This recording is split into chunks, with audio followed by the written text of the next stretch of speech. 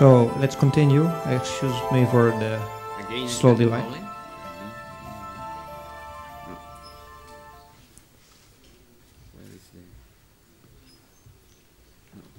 The mouse? Don't fix. Oh. On the right side, just to the right. Down. No. Maybe you can use Alt Tab. Okay. Yeah. No, that was the wrong one. You can click on this button. Yeah. So now we should be able to continue with the Blender in mathematics teaching. Okay, thank you for your help. Good afternoon. We are from Mexico, and I appreciate the opportunity to share our work about how we are using Blender. We are using Blender for commercial purpose, and because in Mexico we consider there are in this moment a very important problem, like maybe in all the world, and this problem is the education in all levels. In Mexico, there are more or less 30 million of students in all levels.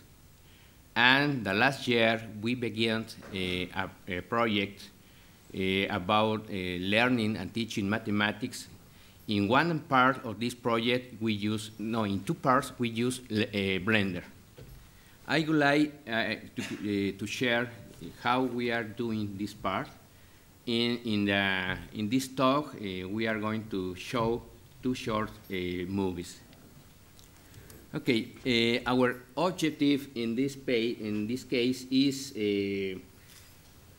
present how our company is develop a system for learning and teaching mathematics in secondary school. Secondary school in Mexico is students between 12 and 15 years old, and there are 6 million in Mexico. We are a company. Our company is near on Mexico City, and we had a big market near in Mexico. In this case, our system is called Open Mathematica. The name because we are using Blender specifically. My name is Jaime Aguilar Ortiz, and my partner, Héctor Daniel Arroyo Magaña. We are 2 of 5 partners in Mexico. Our company actually have 35 people. 20 are designers, some are teachers, marketers, and programmers. Open Mathematics, we consider, is an innovative project with aims. General is designed educational resources for teaching and learning mathematics in secondary level. We meet the math programs of VORU education in Mexico. We use the programs, the curricula. And we're using 3 technologies in this part. One part that is Blender. Other part is augmented reality. And the last part is web semantic. In this talk, we are going to show you about Blender only. Why Open Mathematica systems? In this slide, we can see 2 graphs that showed us the problem that education in Mexico. The graph left in your left showed us the position of Mexico about an index of talent considered in the world. And we can find the position of Mexico with some opportunities. In the other graph, we can see that a community or a country had a high index, a talent index. It is related with the reach of the people. This is the main reason because we are using Blender. Blender gives us an opportunity to solve or to help to solve a very important problem. Yes? Okay. What is the objectives of open mathematical systems? Integrated technology, see, 3D, because students like movie, like television, like technologies, and we decide to integrate 3D technologies. With Blender, because it's free, for us it's very possible to work with Blender. Other part, integrating augmented reality with some activities to help learn skills and knowledge in mathematics. And in this part, we too use Blender like a tool, integrate augmented reality and Blender. Finally, integrated semantic web to try to develop a website with put together all the resources at our project. We had, I am a professor. My original career is mathematics, and I teach mathematics actually in post-degree in Mexico, but I know the problems in all levels. And first, we try to develop a pedagogical and technological model for our project. Our project is based in curricula of BORU, public education in Mexico. And this curricula put 4 math skills for the life. The fields is a capacity to solve problems. The second skill and knowledge is the capacity to solving using math problems and communicate solution problems and management different techniques in mathematics, all for secondary students. After this part, we had 5 parts in our project. The first part is do short movies using Blender. In each movie, we try to solve a problem. We had different characters, and these characters in the line in the movie try to solve problems using math. Other part are digital books. Other part is activities in augmented reality. Other part is a management system for help to teachers, how to apply this part, or how to apply all the systems. And the last part is put these resources in a website. Okay?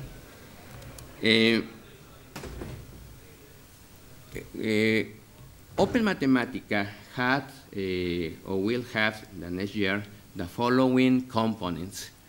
45 short fields, more or less each field had between 8 and 15 minutes. In this talk, we are going to show 2 of them. 3 digital textbooks, 45 math topics with augmented reality, assistant management to help teacher, an interactive website.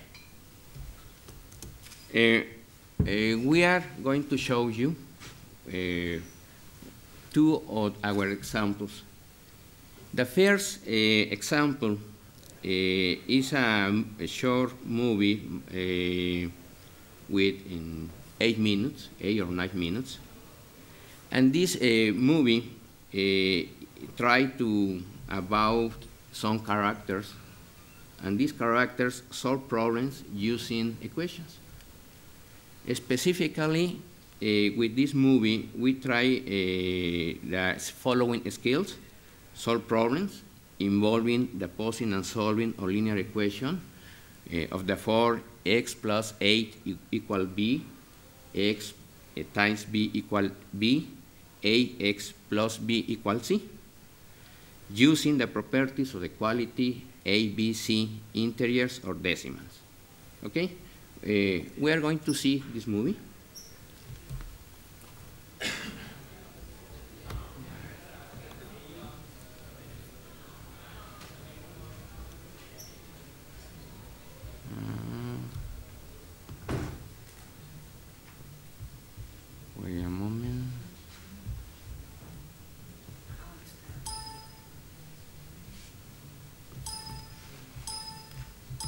I had a problem.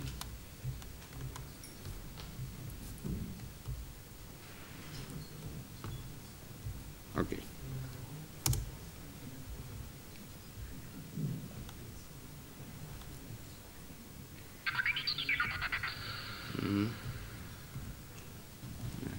Okay. No.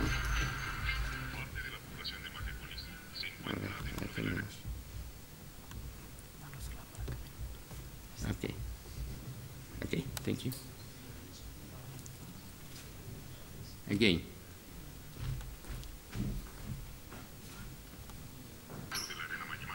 No. Okay.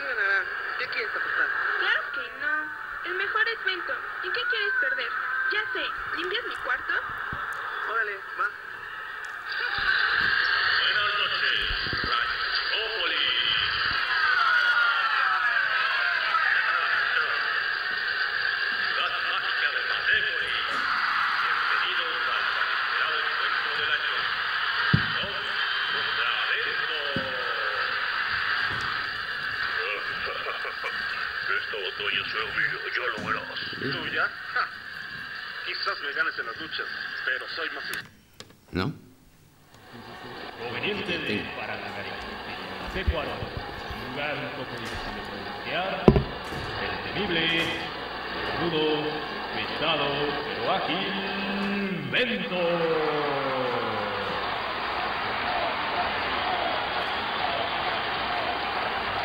Por el mando técnico, dirección de la número, fuerte, inteligente,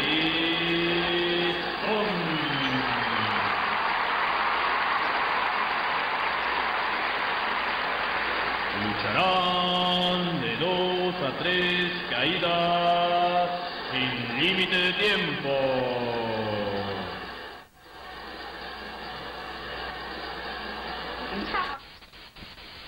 Ay, no. Tanto esperar esta lucha para que no la podamos ver. Tranquila, Lunis. Podemos prender el radio. Corre, ve por él. ¿Y yo por qué?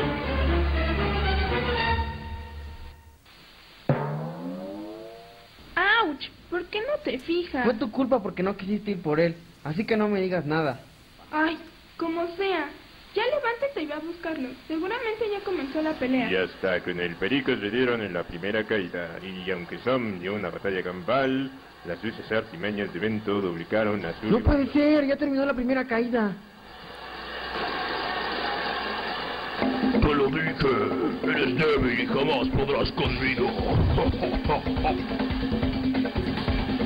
¿Qué? No cantes victoria. Te recuerdo que yo soy más inteligente que tú. Vento le manda un fuerte corazón. Oh, él trata de regresar ese poder con otro. Oh, los sorprendentes zumbidos de Son tratando de defenderse. Así es, vemos que esta caída no ha logrado ganar Son. Qué lucha tan intensa. Esto está genial. Indudablemente la tercera caída será la mejor. Yo soy mucho más poderoso que tú. Te lo demostraré. Otra vez la burra al trigo. Y lo que quieras, pero aquí faltan mañas. Sorprendente, creo que se están olvidando de ponerse a pelear. Veamos en qué termina esta batalla. Basta ya de palabras. Piensa un número y te lo adivinaré. Oh, esto es increíble. Parece que Son le está aplicando un torneo a Vento, pero ¿por qué han dejado de luchar? Nadie lo sabe. ¡Uy, qué miedo, zumbiditos! ¡Mira cómo tiemblo! Ya me cansaste. Ahora el número que pensaste, multiplícalo por 3. ¡Oh! ¿Me estás hablando en serio? Muy bien. Está bien, ya lo hice. ¿Y ahora qué? Y al parecer las comadritas se pusieron a platicar. Esto es algo que nunca se había visto en la gran mañana. Ahora, suma 5. Ya está, me dio 23. El número que pensaste fue el 6. Te lo dije, soy más inteligente que tú. ¿Qué? Así es. ¿Cómo lo supiste? Sorprendente. Bento ha caído a la lona. No tiene fuerzas para levantarse. El referee empieza a dar el conteo. 1, 2, 3. No lo puedo creer. Son pudo derrotar al campeón de campeones. Esto jamás lo habríamos imaginado. ¿Lo ves? Puede más la inteligencia que la fuerza. Que quede claro. Esta ha sido una gran batalla. Oye, ¿cómo le hizo? ¿Cómo lo adivinó? Obvio. A ver, piensa un número. ¿El 8? No, no me lo digas. Solo piénsalo. Si no, ¿cómo pretendes que te lo explique? Ya. A ver, adivínalo. Como es un número que tú pensaste y desconozco, lo represento con la letra X. Para que pueda decírtelo, hay que realizar algunas operaciones. Primero, multiplícalo por 3. Ya que lo hayas hecho, súmale 5. Ahora dime el resultado que te dio. 23. Pon atención, el número que pensaste lo represento con la letra X. Primero te pedí que multiplicaras por 3, quedando 3x. Después que le sumaras 5, quedando 3x más 5. Es así como llegaste a 23. Y todo se puede representar así. 3x más 5 igual a 23. Con estos datos es sencillo conocer el número que pensaste. Te explico. Para saberlo, debemos despejar la x. Observa. El número 5 está sumando. Restemos 5 en ambos lados, para que no se altere la igualdad. Entonces nos queda 3x igual a 18. Ahora, el número 3 está multiplicando. Dividamos entre 3 en ambos lados, para que no se altere la igualdad. Por lo tanto, al dividir 3 sobre sí mismo, nos queda 1x. Pero recuerda que todo número multiplicado por 1 da la misma cantidad. De esta manera, x queda sola. Del otro lado de la igualdad, 18 entre 3 nos da 6.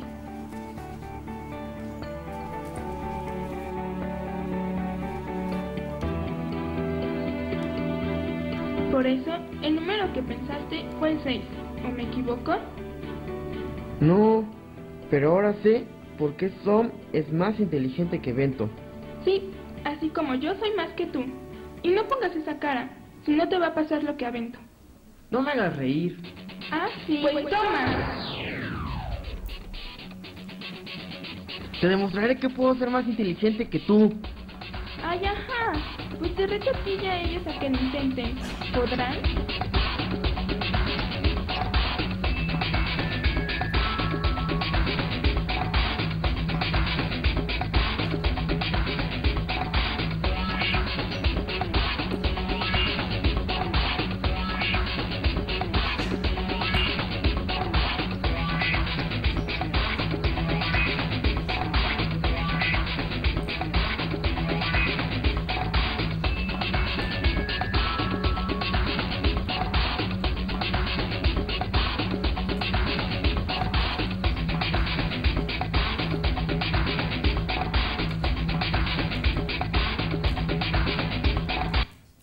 Okay, this was our first short movie that our people developed last year.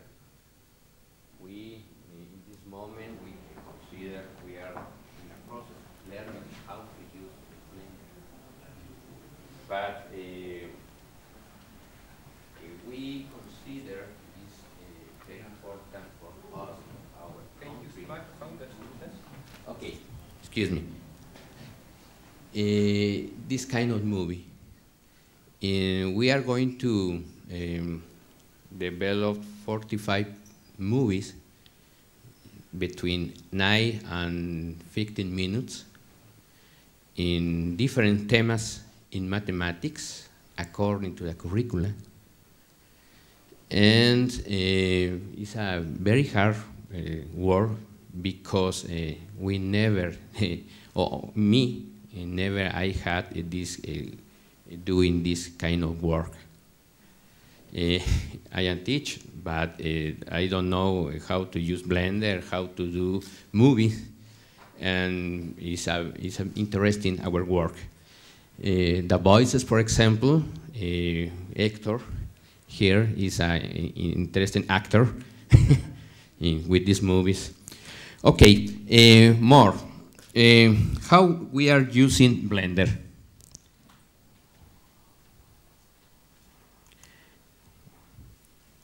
Okay.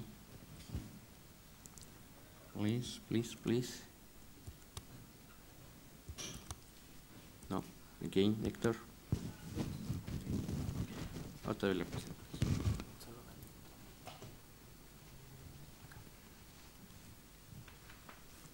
No, es que no lo...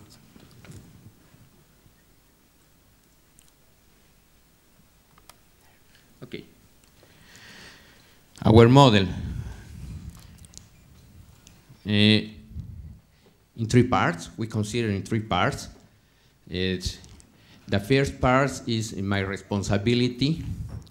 We write a problem according to the curriculum, mathematical problem. After, we read a literal script with animation points, with, in this case, a wrestling and fighting environment about market research in several schools. We decide to use fighting. After football in Mexico is passion fighting with the voice. After storyboard, story reel, characters, rigging, atmosphere. After we place of characters and we reviewed in each moment the mathematical part. Is very hard because we need to do things very well. We can to do browns. Okay, after animation, finally edition and render. Okay, this is our process in this case.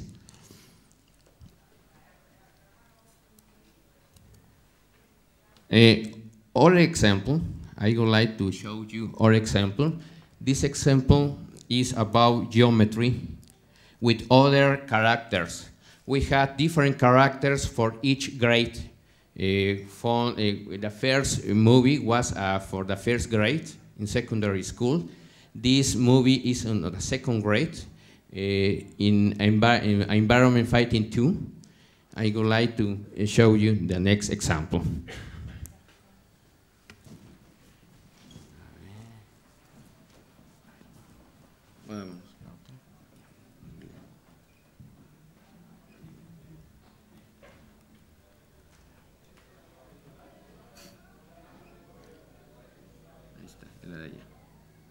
Okay. This movie is about a problem in geometry. No? Wait a moment, please. Okay.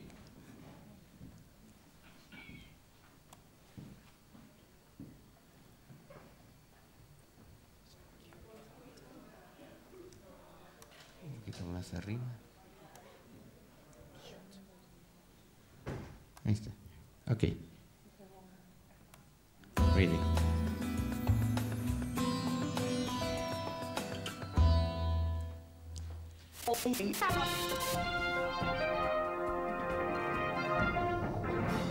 Y en otras noticias tenemos un enlace con uno de nuestros reporteros desde el centro de la ciudad. Adelante, Mario. Buenas tardes, estoy aquí en uno de los tradicionales tianguis de Ciudad Matépolis y me acabo de encontrar los famosos signos igual 1 e igual 2 haciendo algunas compras.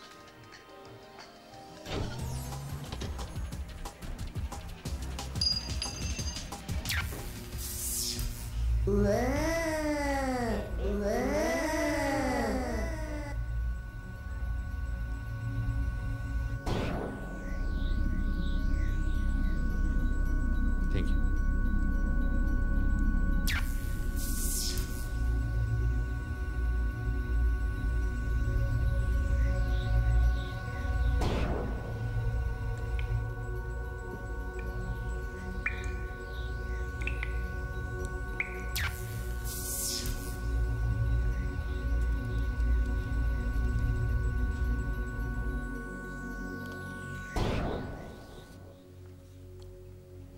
¿Y ahora dónde estaremos? Shh, parece que alguien se acerca. Sí, ya oí. Tengo miedo.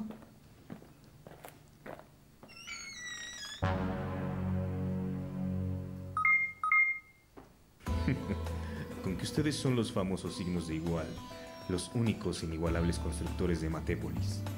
Ah, pero qué pequeños son, tan insignificantes. Los imaginaba mucho más fuertes y grandes.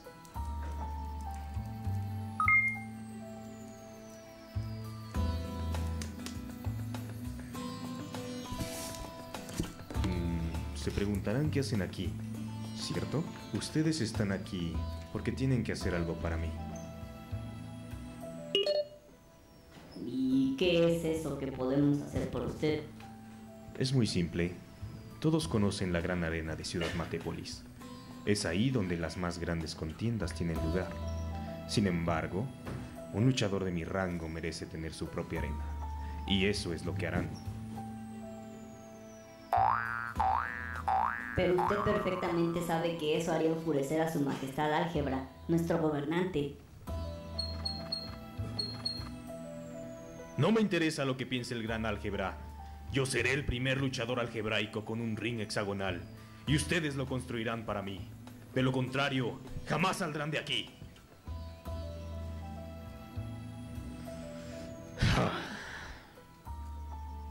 No me haga reír.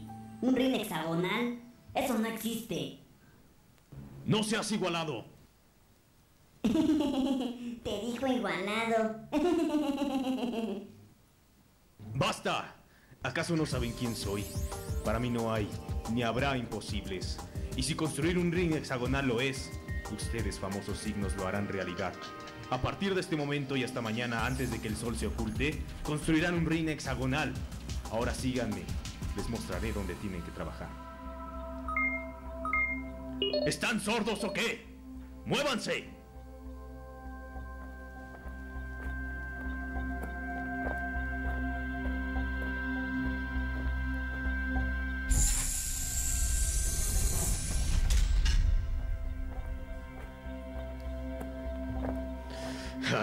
Las consecuencias ya las conocen, así que a trabajar si quieren salir de aquí.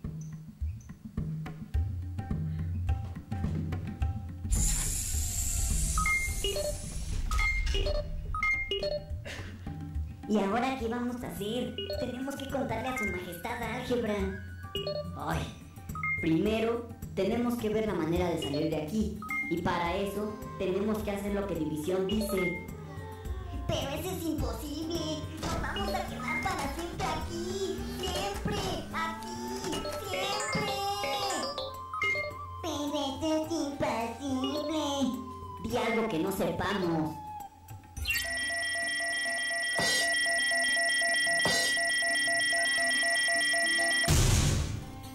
Bueno, ya. Tenemos que trabajar. Mira, esos triángulos de allá nos pueden servir. Pero son diferentes, ¿no? ¿O son iguales? Ah, cómo molestas. Parece que no fuiste a la escuela. Esto que ves aquí se llama triángulo isósceles, porque dos de sus lados miden lo mismo y el otro no. ¿Ves? ¡Uah!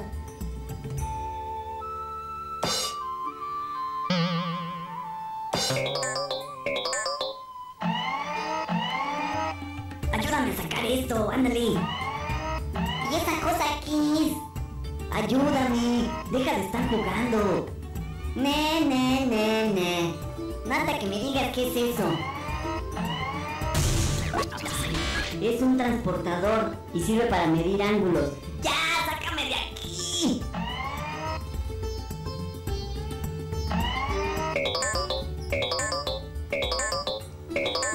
Te enseñaré a medir ángulos. Los ángulos se miden en grados. Observa. Los ángulos de este triángulo miden 70 grados, 70 grados y 40 grados. Veamos si con estos triángulos podemos armar el ring. Bueno, a ver si queda, ¿eh? No, no es si queda. Tenemos que hacerlo.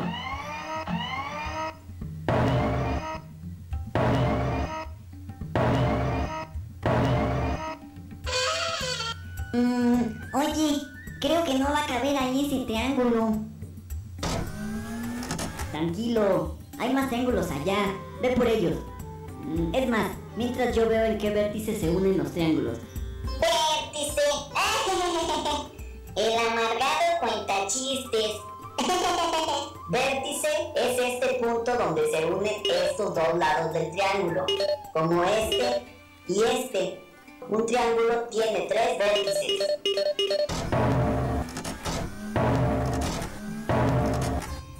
Pues mira, la palabra chistosa vértice es este punto. Y este vértice es de este ángulo, de este ángulo, de este ángulo, de este otro y de este ángulo también. Pero hay un hueco. Sí, es cierto. Pues encimemos algo y ya. No, no podemos hacer eso. El ring no quedará bien. Tienes razón.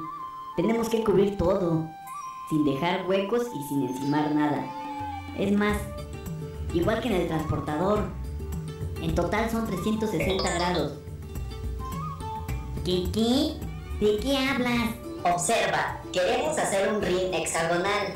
Para cubrir el área total necesitamos ir de 0 grados, pasando por los 90 grados, los 180 grados, 270 grados, hasta completarlo y así cubrir los 360 grados. Esto quiere decir que la suma de los ángulos interiores en el vértice común debe ser igual a 360 grados. Pero nos falta un triángulo que uno de sus ángulos interiores mida 10 grados. No va a funcionar. Si ocupamos otro triángulo isósceles no cabrá. Oye, ¿me vas a ayudar o qué? Sí. Pero no olvides que también hay otros triángulos allá. Sus 3 lados miden lo mismo. Y por si no lo sabes, se llaman triángulos equiláteros. Y sus ángulos miden también lo mismo. Tal vez nos sirva, ¿no? Yo te ayudo. Miden 60 grados cada uno de sus ángulos. Obviamente, ya te lo había dicho. Un triángulo equilátero tiene sus 3 lados iguales. Y sus ángulos interiores son iguales. Y como la suma de los ángulos interiores debe medir 180 grados, cada uno de sus ángulos miden 60 grados. Ya sé, pero ¿cuántos triángulos equiláteros tenemos? No lo sé. Trae todos los que encuentres. ¿Por qué traes solo 6 triángulos? Recuerda, 6 por 60 grados es igual a 360 grados. No necesitamos más. ¿Me ayudas a colocarlos?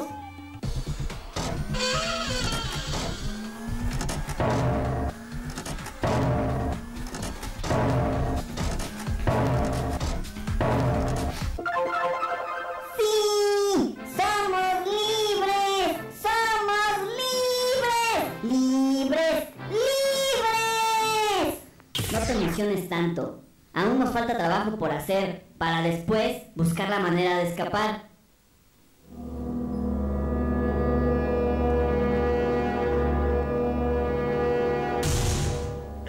¡Despierte! Ay, mamá, 5 minutitos más. ¡Despierta! ¡Despierta! ¡División está aquí!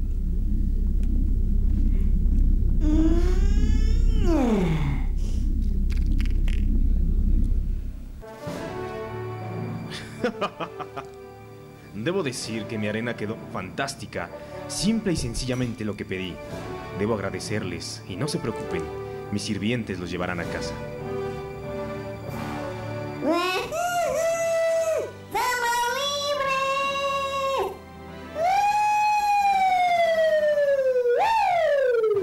Y si te teletransporto a mi casa, podrías hacer un ring sin ningún hueco y sin encimar las figuras, pero ahora con pentágonos regulares. ¿Serás tan eficiente como igual 1 e igual 2?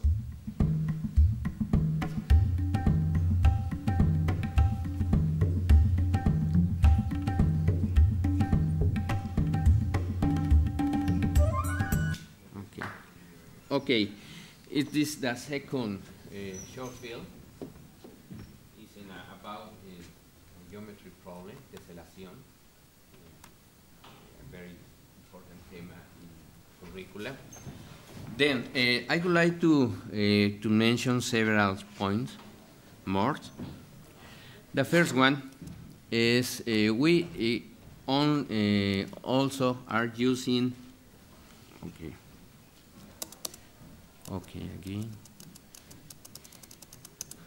again a problem. No.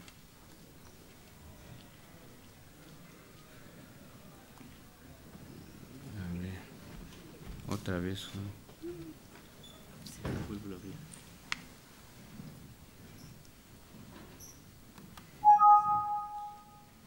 Sorry. Okay. It's the devil. Yeah.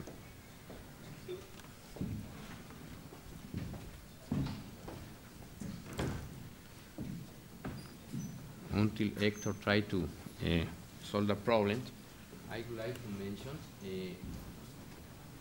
we are. Oh, okay. We also are using Blender with augmented reality, short fields, more short than these two fields, and two in our digital books, some like a tool designed. Okay. Finally, I would like to mention the following points, very important for us. What impacts and benefits can to obtain with a mathematical Open Mathematica are the following. For example, Open Mathematica had to impact in thousands of students only in our region, where our company is located, and we are very near of the biggest market in the world, Mexico City, with 20 million of persons and more of 2 million of students between 12 and 15 years old. Improving the learning of mathematics is in our region is very important for the government in Mexico, but the major impact will be economic in the future. In addition, the training of experts, with this project, we had a resource of the government, and we had new employees in our company. And how we are going to test and marketing this product for us is very important. We had an area on marketing that they are doing a lot of work about how we can to market this product in all the schools or in all countries. In this moment, we are related with the government authorities in Mexico, and we are going to try to move our product in all the schools in Mexico. 6 million. If we had 5%, fantastic for us. And in Latin America, we had a partner, a business partner called Grupo Educare, and they work with 3,000 schools in Central, South America, and Mexico. I conclude saying the following. For us, discover Blender was fantastic because it's free, okay. We saved a lot of money, but I consider Blender community most proud about possibilities to use Blender to try to solve a very important problem for us, education in mathematics. Actually, we need to finish this project the next year, in 2011, and begin to apply our project in the schools maybe 2011 or 2012. And in this moment, we begin other project more bigger than. This project is the same, but with the students between 6 and 12 years. And in Mexico, there are 15 million, more than 15 million students between 6 and 12 years. We are going to begin other projects in science, for example. And we are surely that Blender could do a lot of things for us. Okay, this is our use that we are doing of Blender. I don't know if you had some questions, please. Okay. Yeah, thanks first of all for the great thing. Have you sort of interactive? Okay, yes. In this, our product had several parts, 5 parts. They are not in this moment interactive, like movies, like the movie only in this part. But with augmented reality, try to do interactive, and with the digital books, try to do interactive, and when it's very difficult. Maybe in the future, with a video game, other project in our mind, maybe, but it's one of the problems in this moment. Okay. Other questions? No? Thank you.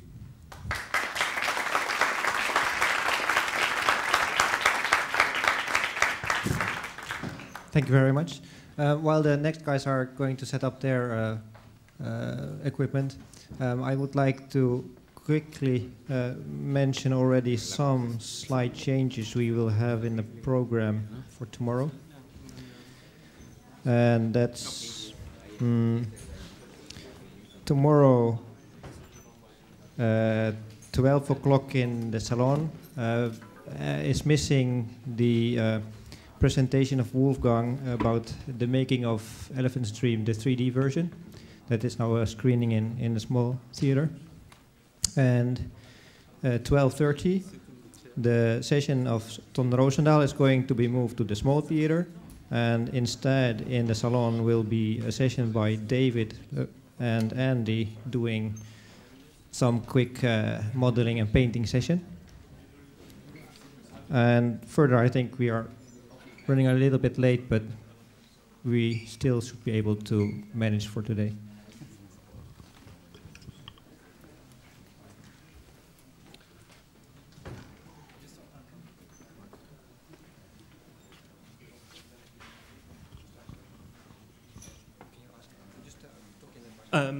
Does anybody have a DVI to VGA adapter for a Mac? What? Ah. So he's coming. Oh, he's coming. Okay. The idea was to talk to them and not. Okay, but he should have heard anyway. Yeah. Anyways, so it worked yeah. out. And I don't seem to have sound here.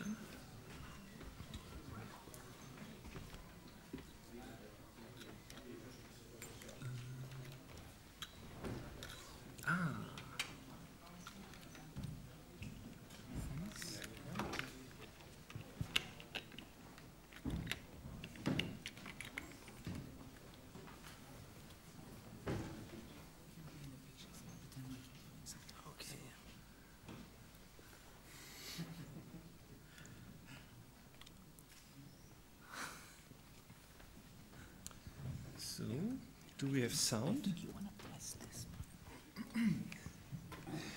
There's no sound still? Yeah, he has to put it up. Ah, okay. Oh, wait, you have to. Oh, I hear something. Yeah, there is sound. That sounds good.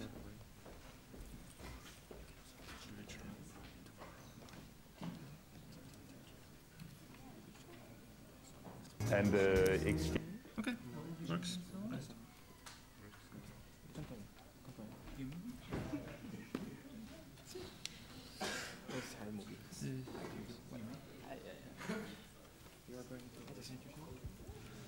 Well, where's Petko anyway? There he is. Oh, there he is. You have to be on. Yeah, you want to? Yeah, sure. Yeah, well, so. So if we get lost, here's the program. That's great.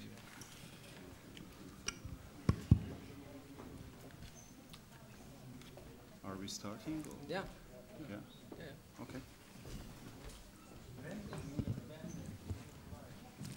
Shall we go?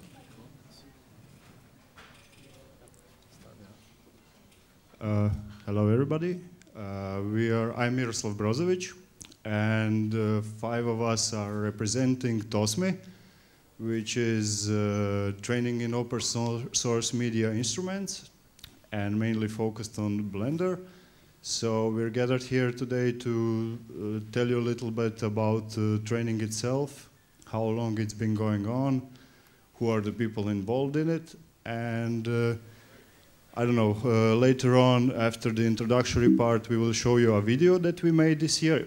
It was from the advanced course, and you will get some general idea of how it was there and what we did, how many people were involved. But before that, I would like to give a microphone to Petko Durmana, who is the organizer from Interspace and who is doing TOSMI for 4 years now. And let's hear it from him. Thank you. Interspace was created 12 years ago as an artist-run organization, and it's based in Sofia, Bulgaria. As Miro said, we started this training 4 years ago. Initially, it was for all available multimedia instruments that are open source.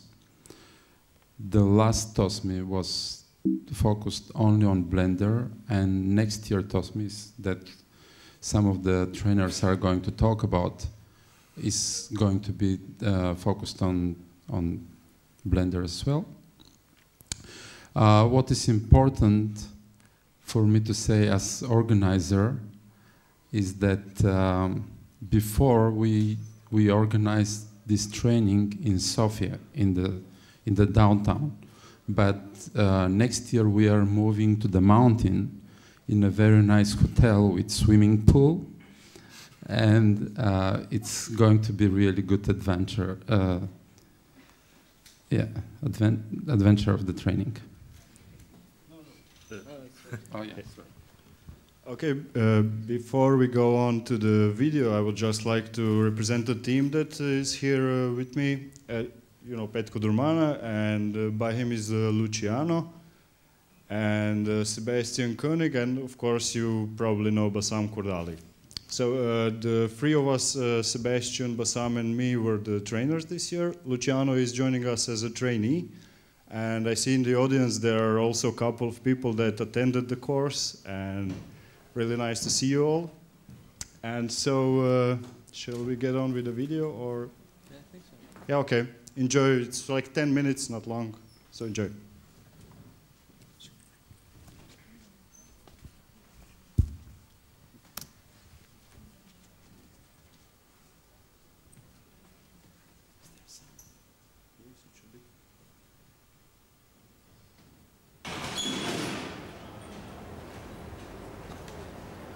TOSMI is training in open source multimedia instruments. Training that we started 4 years ago, and it promotes the advantages of using open source instruments when working with multimedia. My name is Mads, and I come from Denmark, and I'm currently studying at a school called the Animation Workshop, which is situated in Viborg. I was here last year doing the introduction course to Blender, and this time around I'm here for both 2 weeks, the introduction course and the Blender Advanced course.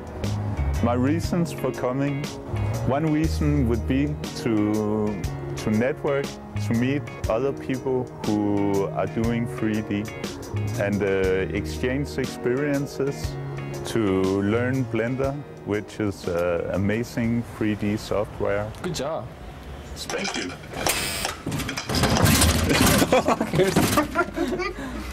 We try to combine to create good team of trainers that not only work well together, but also provide one completed product to the trainees. Traditionally, we invite Bassam Kurdali, who is one of the most skilled Blender animators and filmmakers. And also, we always try to have one trainer that somehow represents the region.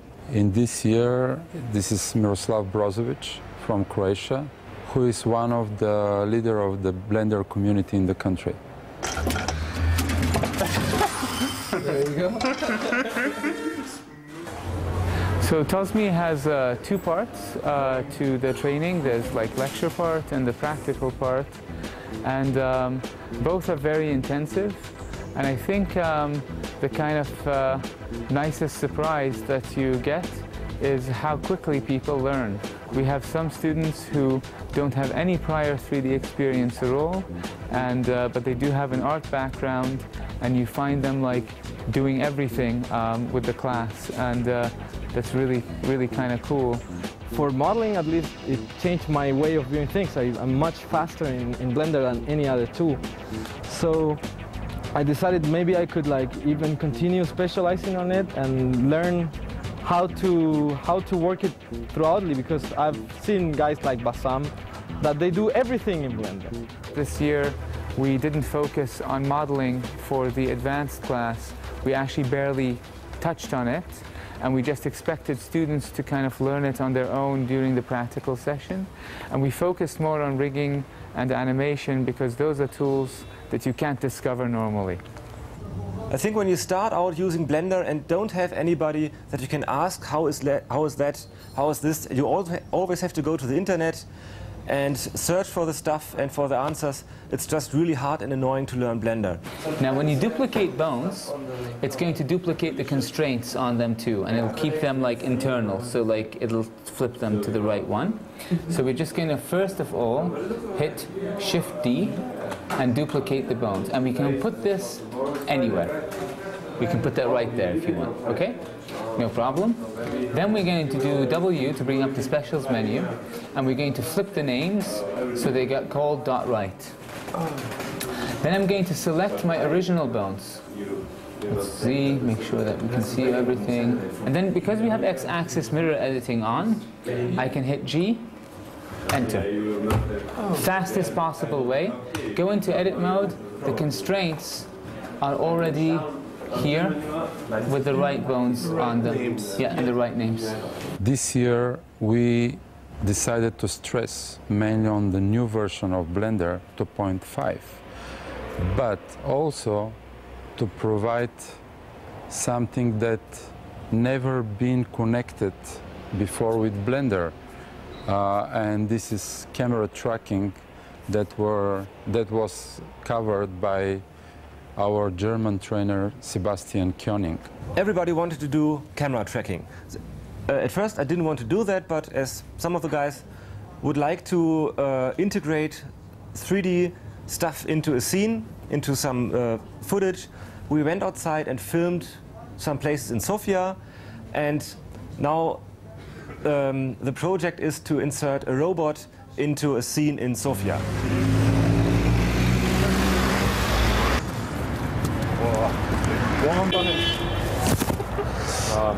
Moving from the face to there, so we have a clean shot. So we don't have to. Might not be a so problem. we pass after the tree. Maybe you just start here, or no, even there, here, go there, and then this guy is coming, and you just. Do we get scared or don't we get scared? Oh, a little. Yeah, a bit, maybe, yeah. The workflow is like, at first everybody has to model something, and when that is done, somebody has to do the rigging. We have to integrate these models into the scene. So it's really interesting to see how these guys split the work and work together in a team that is already only existing for a few days. Learning, I feel. You meet some problems that you have to solve, which you would never have met if it have been planned out assignment from the start. Like Sebastian, that even though he uses Blender, he's not a full Blender guy. So he uses Blender and he mixes it up with like tools like Scene Size or V-Ray. So you can really see how to put it into a pipeline and work it out really well and take advantage of it. I was really surprised when I was lecturing about compositing and nodes and all these things, and then go around and see that everybody just had their really complex node setups, and that was working really, really good. Most of them are constantly asking questions and trying to do slightly too ambitious things in the frame of time that we give them. So we have to make sure that they actually set themselves a task that they can finish and not one that's just unrealistic and that won't be possible. And I have the impression that the students also like this relaxed atmosphere. So even though you should be there at 9:30, you won't get hurt when you come at 10. We were able to extend the lessons longer than we wanted to do. It was just easy. Because they put so much information in 1 week, then afterwards you can start working and doing stuff right away because you almost pretty much know all of the steps of a production environment. So you know modeling, you know texturing, rigging, animation, blah, blah, blah, blah, blah, blah. And so you can just go back home and do your own project right away. Doesn't mean that you're not gonna find anything that you can do, but like still you can work a lot with it. That's what it happened to me, at least. Like last year I started working right away with Blender and I was very comfortable with it after just 1 week. I'm really proud that some of them are coming back, applying next year, or also recommending our training to friends and colleagues. Actually, this is the future of our training, the marketing future of our training, because we do believe it's creating a very good image of the only one, a professional Blender training, and definitely the only one professional training in open source multimedia instruments around Europe. We want to make it more and more professional, even to start some branches, because we do believe our model is so successful that can be used for many more trainings and educational programs. So I was trying to ask about how it was going to be next year. I heard some rumors about it was going to move, and he said, well, you shouldn't apply next. He didn't say that. He said that there was other people that should be on the course, which makes all kinds of sense because I've already been there 2 times, and I don't know. Even though I'm not so good with Blender, I would really like to be better.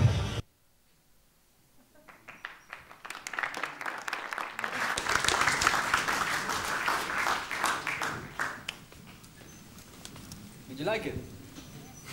Cool.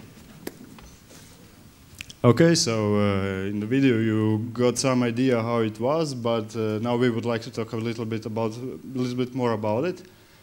And first of all, we should say something about how the day is split it up. So you may have heard that it's split it into lecture part and practical part. And the course itself lasts for 6 days. It's from Monday to Saturday, but only 5 days, first 5 days have the lecture part, and the last day is reserved for the practical part, for finishing their projects. A little bit about the projects. We'll talk about it a little bit later. But for the lecture part, we try to do everything in the morning until the lunchtime, something like 2 o'clock, and after the lunch to get on to the practical part. But as always, this may get stretched out to something like in the late afternoon, and should finish their daily works until 7, but many times it gets until 9 or 10 o'clock. And the last day everybody is already exhausted, really exhausted, and when we're trying to finish the project, we try to get it as quickly as possible, but it's just not going as we want to. Okay, so on each course, this year there were 2 courses. It was the basic Blender and the advanced Blender. And on each course there is 15 people. And we try to split them into teams that we think best fit one another, and that would be good for the team. So people with different skills apply, and we try to combine those skills in order to make a good team so they can work together well. Of course, there are always many problems, but somehow we try to avoid this, but it's impossible. But most of the time we just have a lot of fun, even though it lasts for like 10 hours a day or so. It's still not that exhausting as it may sound. Okay, so now, yeah. Oh, sorry. Yeah, maybe one more thing about the practical part. So as you already mentioned, we have to split these 14 or 15 students into 2 teams, so so that we also can split ourselves. So we are 3 teachers, and we can go around, and basically there are 2 teachers assigned to a team. So we not only have to split the students based on their skills, but also on our own skills. So I wouldn't do rigging ever. So that was Bassam's thing for Team Strawberry, I think. Team Strawberry and Team Cherry was my team, and that was compositing. Yeah, and the practical part is not only that everybody has their own project and has to work on that, but they have a team project. So that is something that I find very interesting for teaching, that you not only have people doing their own things, but also have to work together in a team. So it's like a simulation of a studio setup, which is of course very, very short and very stressful in the end. But yeah, that's also maybe a simulation of a real-world process with a deadline in the end. So we were like the clients. We wanted to have the result, and the students have to come up with a way to collaborate, to split their skills, and yeah, work together on one project. In my case, that was compositing, and as you've seen with camera tracking. And yeah, that was very interesting. Also from a teaching point of view, it was very nice to see this collaboration approach. I once had a course at a university where I had to teach alone one group of 20 people, and well, everybody had their own project, and that didn't work out that well as this approach does work. And I think it's also more fun to do it in a team, because you have, well, the group is growing together. I don't know what to say. And that's also something good for the evening, because you have a team, and you much more quickly get into touch with each other, and you will have more to talk about in the evening when you're working in a team. So yeah, I thought that was very nice, and yeah, it was a really good time. And yeah, maybe Bassam? Yeah, I just wanted to say something about the lecture part. We try to split, since we have only 5 days to do everything that we plan to do. For instance, this year it was animation and rigging, and on the other hand it was compositing. It's really hard to split everything into just 5 days, but somehow we try to follow some kind of a rule that on the first day you learn something, and in the afternoon on the practical part you try to use that skills that you learned. Of course you cannot use it right away, but somehow we try to keep in mind that on a specific day in the lecture part we will have this session in the afternoon in the practical part, so the people will use, and we can help them with the newly learned skills. Okay, so you're going to talk about the practical part? Okay. Okay, so a little bit about the practical part. I'll focus on Team Strawberry since I was like the official mentor of that team. So basically we split up into 2 teams, and there's a certain amount of freedom in choosing a project that the team will do. So we imposed kind of a general theme on our students. So they were supposed to do something called After the Battle. So imagine that there has been some kind of big fight, and the battle has finished, and there's a victor and a vanquished army, and have a scene depicting that. And the class got together and brainstormed ideas, and they decided that their battle was going to be between plastic zombie Barbie dolls and very cute stuffed animals. And so they basically made 2 shots where they modeled a lot of toys, rigged them, and animated them, and they had some kind of like Reservoir Dog team of victorious Barbies, like leaving this battlefield with like these dead and dying cute animals kind of lying around on the ground. So it's all taking part in like an attic somewhere where these toys are having a fight. And of course they also had an explosion at the end. I think that's a standard thing. So we focused, we tried to keep it stuck in the animation world for our team. So most of the students rigged a character, at least one, and did some animation on that character, and they kind of did a variety of different things. And it was pretty cool. Some of the students were returning, so we already kind of had an idea of their skills. Some of them were people who hadn't done any 3D at all. We had one student who maybe did some of the best animation that was on that project, and she had done traditional animation and After Effects. She had no 3D experience before, and it was really kind of cool to see that, like, she could, after only a few hours of lecture in a day, she can actually like make stuff and do models and animate and even do some rigging, which is pretty technical stuff. Also, we didn't really exclusively stick with our own teams, so Sebastian and I and Miro kind of walked around the whole class, so I could go over and help the guys with some rigging problems. I think the example in the video is actually on Team Cherry's side, rigging the robot that gets composited into the VFX shot. So it's kind of a cool experience. It's also good. We try to keep it in a way that there's a complete project that you do. So we don't just teach like a little bit of animation or a little bit of this.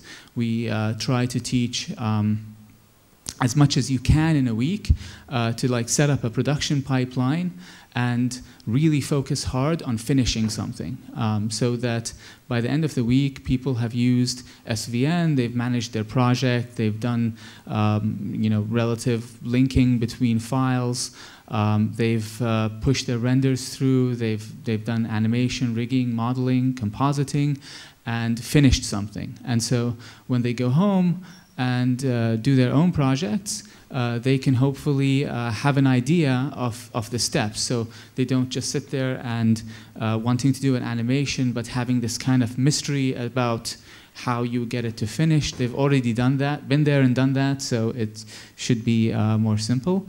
And another kind of nice thing is that they get to work with other people, collaborate with them, and it's kind of intense. It's like a little bit of a boot camp because you're working very long hours to really like learn, kind of condense like maybe a month worth of learning in 1 week. And so by the end of the time, people know each other very well. They've gone angry and forgiven each other, and they can, be friends. And I think some of them might be working together after TOSMI, having met there, but I'll let other people tell that story. Okay. Okay, so I was one of the students. I come 2 years consecutive. I really enjoyed the module. The way they teach is actually really fun, and they try to push as much information in your head as they can, which is really awesome. At the beginning, it doesn't feel so good because you're kind of overwhelmed by all of this information, but at the end, it pays off. My story here is I'm with Indira over there. She is a French woman, and she makes films. And so we met over there in Bulgaria to study Blender, and we ended up making a film that we'll be presenting tomorrow. So that's one of the big things, not only just in any studying course like this, you get to meet people from everywhere around. Actually, we had like, I don't know, at least 6 or 7 different countries, which was really nice because you get to meet so many cultures and help each other out, and then you keep on making connections and meeting people that are around this community. And so as a student, for me, it was really fantastic because after that, like, I stayed around and made another film, and it was only with the tools that these guys taught me. So I think it's a great experience for anybody who wants to join. It's a week of a lot of work, but then again, after a lot of work every day, you have a lot of fun with the teachers and with everybody around. People is very welcoming. They're all open to learning and to meeting new people. And plus, as well as we have like wonderful teachers, we have like other students that are in the same tune as we are, and so we all also help each other during the course, which makes it so much easier. And so, yeah, I think that's my little sand grain. Oh no, it's actually Petco probably. Future plans for. Yes, future plans. Okay, we should discuss something about future plans of TOSMI.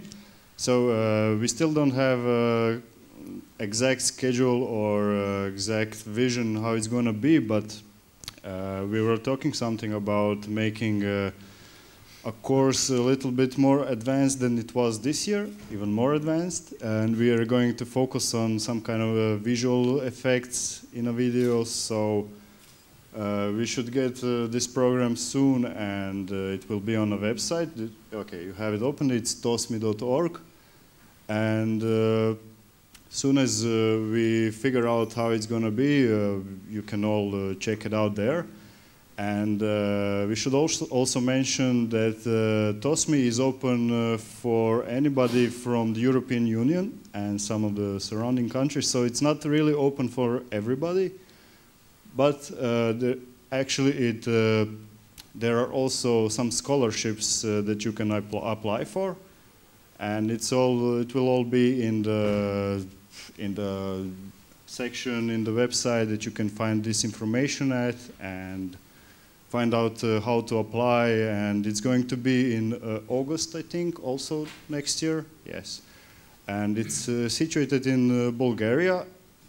Last year it was in Sofia, but next year the idea is to move it into the mountains, as Petko said. So the environment is going to be a little bit different than this, but it should be a lot of fun also. Okay, do we have anything more? No, that's okay. Do you have any questions? Maybe. Okay. I'm always feeling a little bit guilty, when I see people training Blender and there's no developer around or somebody to fix everything behind your backs, because it's, I mean, you've been doing Blender 2.5, it's okay, right? But if you have open source like Blender, which is continuously in development, I've done training in Amsterdam in Blender Institute several times, and you get so many moments that when you hit some kind of block and then that crashes and that doesn't work yet, so you have to go around it, and then so did that give you problems? Did you have to do a lot of hacking? And okay. Look at how she laughs. I can testify that we at least had 2 major bugs happen during the course, and one of them I just went on IRC and asked. I forgot who fixed it now, but it was fixed the next day. So you know, so at least one of them was fixed. But And we reported, or tried to report, all the bugs we found and make nice bug reports for people. I think one of them was moving stuff to a different layer was not working, and that might not be quite fixed yet. And the other one is when you kind of did the repeat operator thing, it would like make your previously selected object disappear without any possibility of undo and bringing it back. So someone would have modeled something really nice for like half an hour and then added a sphere and then went to change the number of segments on the sphere, and their nice bunny rabbit that'd been modeling for 20 minutes went poof and gone. Nowhere to be found, no undo, no recovery file, nothing left. That got fixed. You've been doing a beginner course of people, training people, Blender, who never used it before. Can you give any remark about like how did it work for 2.5? Do you think it was a bit easier or more difficult, or did they pick it up? Did you configure key maps for people to make it more compatible, or did you do anything to make that easier for people? I did point out people to the user preferences to change key maps. So I mentioned some things like swapping the mouse selection order and also changing the trackball, especially because some people come from Maya, so they're used to using a turntable. We didn't actually encourage people to change their preferences unless they really couldn't live with the defaults, because it's much easier when you're teaching to kind of know that everyone's using the same defaults, because oftentimes you go to help someone at their machine, and if they've changed too many things, then it becomes a little bit touchy. And also because if you're talking to the whole class, you can be more sure that you're saying the same thing that applies to everybody. I mean, with the right select, you can always remember not to say right click or left click and just say select, you know. But even then, for the beginners course especially, some people need you to tell them what button to press. Like they don't remember. If you say select, somebody might raise their hand and say, how do I select again, you know? And so it's better to stick with the defaults. I think Sebastian had something to say, no? No. Move to the next. One question from the audience.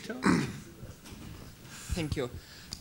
You mentioned the camera tracking. How did you do that? With Blender or with third-party programs?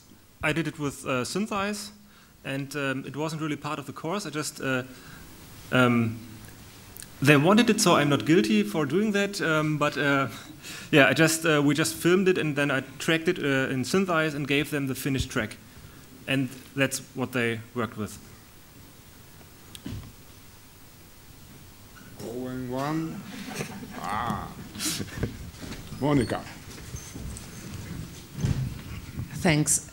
These courses are, have you ever thought of having online courses? So I really like the residential course for one week, but maybe. He's the boss. Okay, I can answer. I know that there are so many good courses, online courses. You can download and you stay alone. Not tutorials. You mean? Online courses. We have a teacher which is not in front of you, but it's in front of another computer, which is one-to-one. Not one-to-many, but with a teacher present and directly. To be honest, because my background, I'm media artist. And I switched to new media in '97 with online 3D projects, multi-user, etc., etc. I really prefer the physical trainings and all the physical events like Blender conference. Yeah, maybe this is not related to TOSMI, but I thought of something like that, like a Blender support desk, where you can go with Skype and TeamViewer and have online support for. But it's not related to TOSMI. Okay, hey, thank you very much. Next is Pedro Bastos about facial constraints. 2 minutes break and then we continue.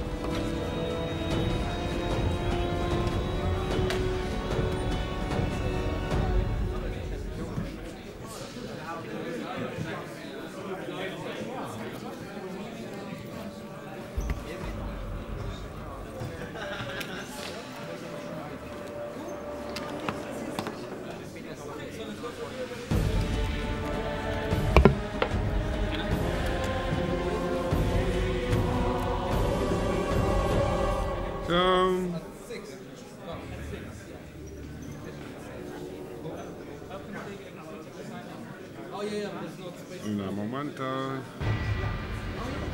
Delete. Go ahead. Thank you.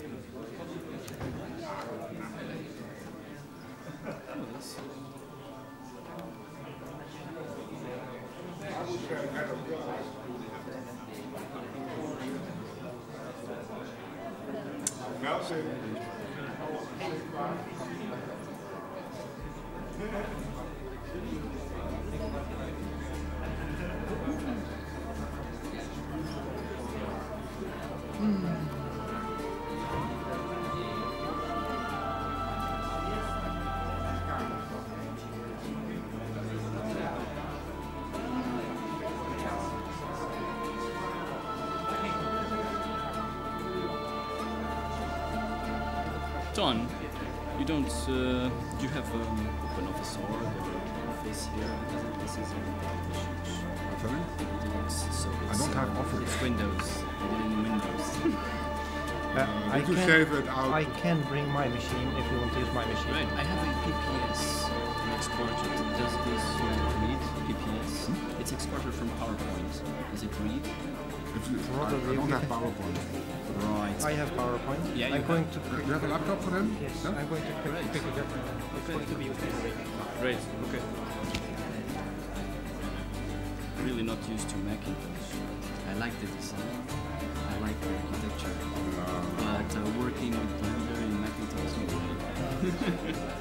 no problem. Where is the trash in here?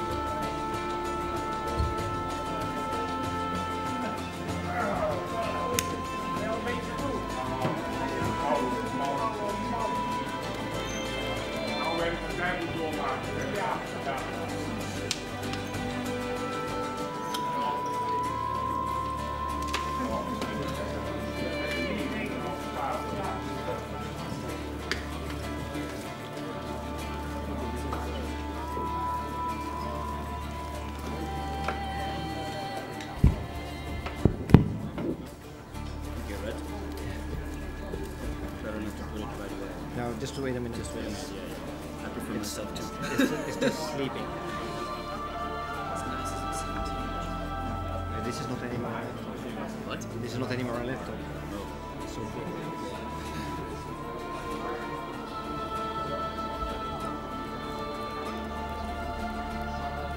Do you need to write it?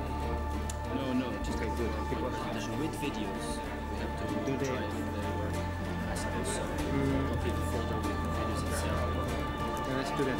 There will also be another presentation being shown. I've not shown it yet. Okay, so just a moment. I'm going to close this one. Right. Let's keep this secret. Okay. So where's the USB here? Right? There are 4 ports. Okay.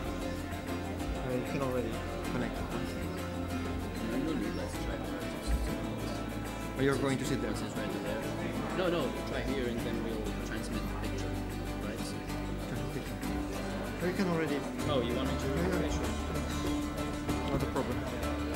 Is this just one file or a folder? Well, you have to go to HD, and you have to go to pic, inside, and videos, and the PPSX. Copy those two. Yes, not the PPX? No, that's the editor. But you can PPS copy it as well. Oh, that's just okay. Yeah, that's in case. Was it facing constraints? Yeah, constraints.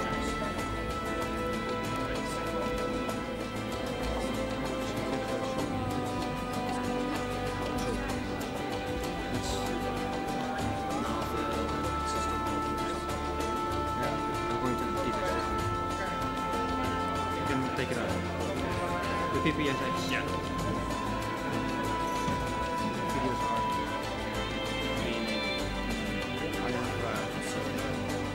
I use VLC. I have VLC.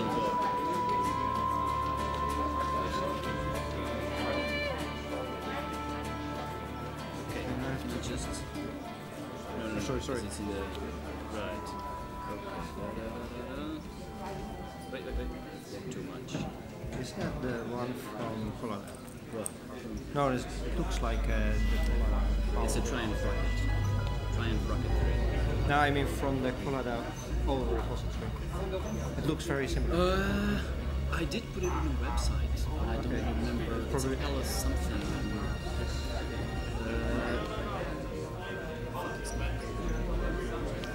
The movie. Yeah.